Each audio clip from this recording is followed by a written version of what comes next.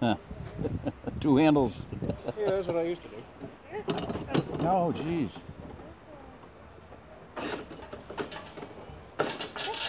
These are old-fashioned corn shuckers, hand-operated.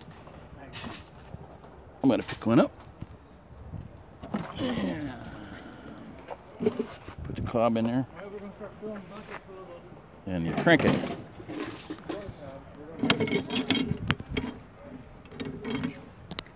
When you crank it, yank the string out of your hair. All right, you get the idea.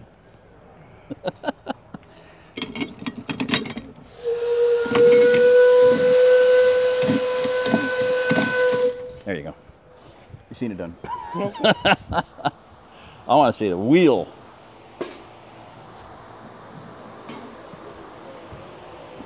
This is the old mill that the Historical Society has refurbished, resuscitated. There's a 10-inch belt-driven. There's a belt-driven one. That could run off a horsepower, hit-and-miss engine. In this case, it is air pressure. Huh, interesting. Let's hook up the air lines.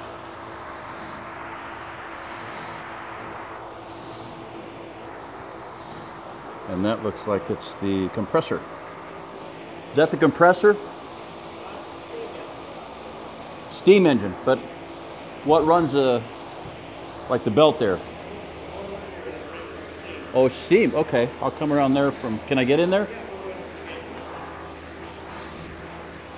Just a gate. I got glasses on. It's for Alan. So what does this one do?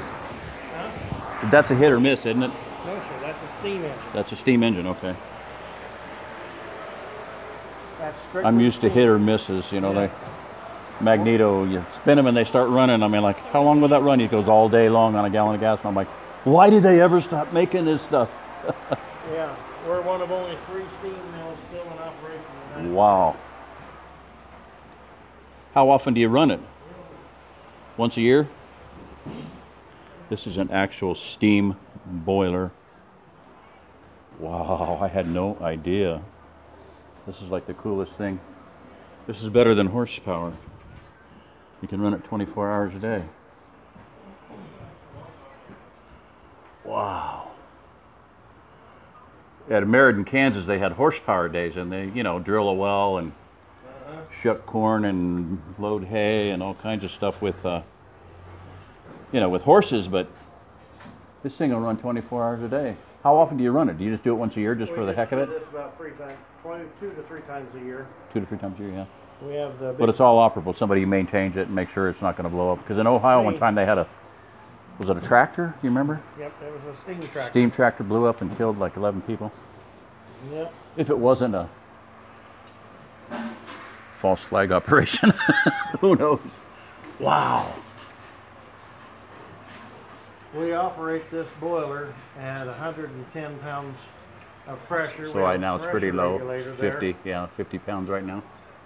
And we only allow. And that's 80 your pounds. temperature? I can't see what it says, but Up there, that's the stack. what's pressure. that running about? Pressure? That's the stack Temperature, yeah. What's that running about? We usually 600? run 350 to 400 300? degrees. Okay. And then this is? That's tank pressure. That's steam pressure on the vessel itself, Uh-huh. and that'll always be a little bit higher than what's in this one here.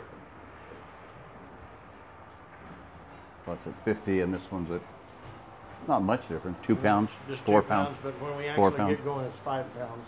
Yeah. When Wow. we're really under a load, there's 5 pounds difference. And Jeez. that one right there, so this is our pressure manifold, Yeah. and it only allows 80 pounds maximum inside. So you'll notice it's quite a bit different. Yeah. Wow. And then that steam engine there runs the whole mill. It's only a 15 horse steam engine. And we turn it with 140 RPM, but it's 7,900 pounds of torque. 7,000 pounds of torque, is that what you said? Yes, sir. And you do what? We only run it at half pressure and half speed. God. Amazing. Yeah, like I said, why did they ever stop building this stuff? 7,000 pounds pressure at half pressure. 7,000 psi. No, 7,000 pounds of force. And see those belts, they just crisscross. That's running, that could be running, that probably runs a mill in there. I'm gonna go in there. I gotta cut this one off pretty soon. See if I can get out of here with one hand. Oh, push out, duh.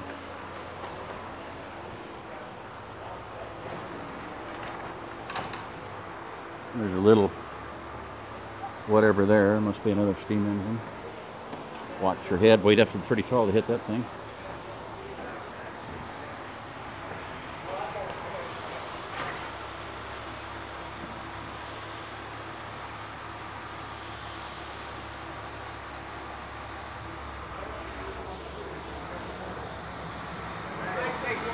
Oh, here it is. Here it is. Stop back downstairs, right here. There's a gathering down there. You want to take this downstairs? Looks like they're cleaning it up for the day. And just wherever it's down here, and just clean out that little end and whatever's scattered around on the floor.